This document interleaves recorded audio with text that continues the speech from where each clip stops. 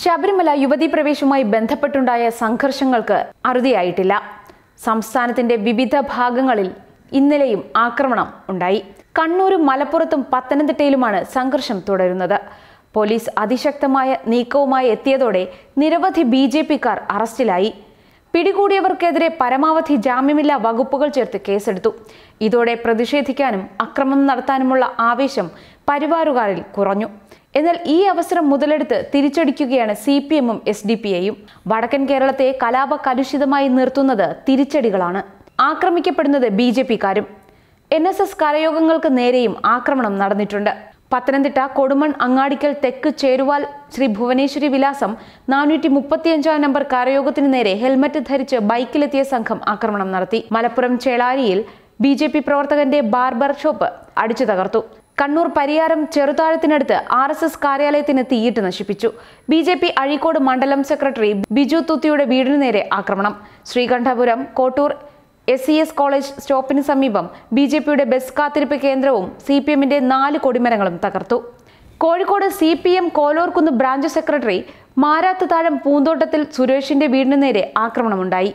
Kasaragod CPM പ്രവർത്തകയും ജില്ലാ സഹകരണ bank ജീവനക്കാരിയുമായ BC ബീനയുടെ വീടിനു നേരെ ആക്രമണം നടത്തിയതും BJPക്കാരാണ്.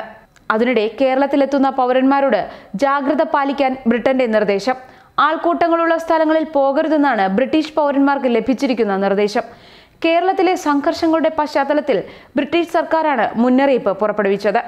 ശബരിമല യുവതീ പ്രവേശത്തെ തുടർന്നുണ്ടായ അക്രമങ്ങൾ സംസ്ഥാനത്തെ മുൾമുനയിലാക്കിയിരിക്കുകയാണ്. കണ്ണൂരിൽ വെള്ളിയാഴ്ച CPM BJP നേതാക്കളുടെ വീടുകൾക്ക് നേരെ നടന്ന ബോംബാക്രമണങ്ങളുടെ പശ്ചാത്തലത്തിൽ ജില്ല അതീവ ജാഗ്രതയിലാണ്. കണ്ണൂരിൽ 34 പേരെ കരുതൽ തടങ്കലിലാക്കി. 13 കേസുകൾ രജിസ്റ്റർ ചെയ്തു. ജില്ലയിലെ പോലീസ് സുരക്ഷ ശക്തമാക്കി. അവധിയിലുള്ള പോലീസ് ഉദ്യോഗസ്ഥർക്ക് തിരിച്ചെത്താനും നിർദ്ദേശം നൽകിയിട്ടുണ്ട്. ഈ സാഹചര്യം പരിഗണിച്ചാണ് അമേരിക്കയും ബ്രിട്ടനും മുന്നറിയിപ്പ് നൽകിയിരിക്കുന്നത്.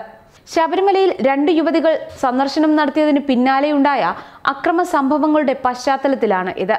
കേരളം സന്ദർശിക്കാൻ തയ്യാറെടുക്കുന്ന ബ്രിട്ടീഷ് പൗരന്മാർ അക്രമ സംഭവങ്ങൾ സംബന്ധിച്ച മാധ്യമ റിപ്പോർട്ടുകൾ നിരന്തരം വിലയിരുത്തണമെന്ന് രാജ്യം മുന്നറിയിപ്പ് നൽകി. ശബരിമല വിഷയത്തിൽ കേരളത്തിലെ പലയിടത്തും പ്രതിഷേധ പ്രകടനങ്ങൾ അക്രമാസക്തമാകാൻ സാധ്യതയുണ്ട്.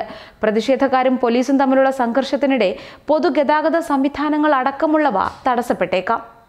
ജനക്കൂട്ടം സംഘടിക്കുന്ന സ്ഥലത്തുകൂടി സഞ്ചരിക്കുമ്പോൾ അതീവ ജാഗ്രത പുലർത്തണമെന്നാണ് നിർദ്ദേശം. ഇന്ത്യ സന്ദർശിക്കുന്നവർക്ക് നൽകിയിട്ടുള്ള പൊതുജാഗ്രതാ നിർദ്ദേശങ്ങൾക്ക് പുറമെയാണ് കേരളത്തിലെ സ്ഥിതിഗതികളും ബ്രിട്ടൻ പൗരന്മാരുടെ ശ്രദ്ധയിൽപ്പെടുത്തിയിട്ടുള്ളത്. ശബരിമലയിൽ യുവതികൾ ദർശനം നടത്തിയതിന് പിന്നാലെ കേരളത്തിൽ വ്യാപക അക്രമ സംഭവങ്ങളാണ് നടന്നതെന്ന് ഇന്ത്യയിലെ അമേരിക്കൻ സ്ഥാനപതി കാര്യാലയം പൗരന്മാരുടെ ശ്രദ്ധയിൽപ്പെടുത്തിയിട്ടുണ്ട്. പാലക്കാട്, കാസർഗോഡ്, കൊല്ലം ജില്ലകളിൽ അക്രമ സംഭവങ്ങൾ ഉണ്ടായി.